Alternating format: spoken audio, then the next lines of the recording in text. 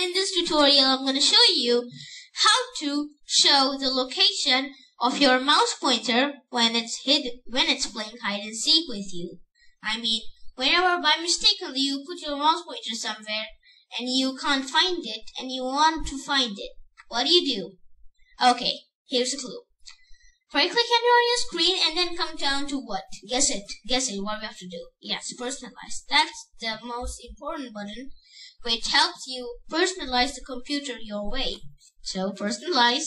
Click on change mouse pointers. That's also an important button for the mouse pointers. Okay, then click on pointer options and then make sure the show location of pointer when I press the CTRL control key is checked. Now when I uncheck and click on apply, and now whenever I hit control, because it says when I press control key, right? When I press control, nothing happens to my mouse pointer.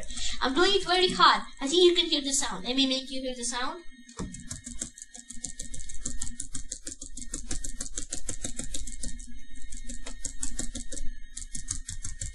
Can you hear that? Can you hear that? See, I'm still typing and it's not happening. And when I click on that, I click on apply. And now, if I click on the control key, let me make you hear again.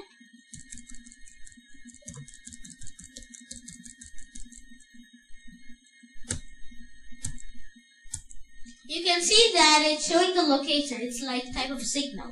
Now let me hide it somewhere. Let me hide it there. You can see where it's hiding, right? It's going there, down there. No, it's there, okay? Next to the start. When I hit control, some kind of signal is showing, right? It's like a signal type, like it's showing the location. So, that's cool. Click on OK. And you can try yourself. Control, and now that's cool. Now, if it really worked, just tell me about it in the comment section below. And if you found this video helpful, please like this video and share with your friends. And if you have any questions, please put them in the comment section below. And also put in the comment section if this trick really worked. And that's how you show the location of your mouse pointer when it's hidden or when it plays hide and seek with you.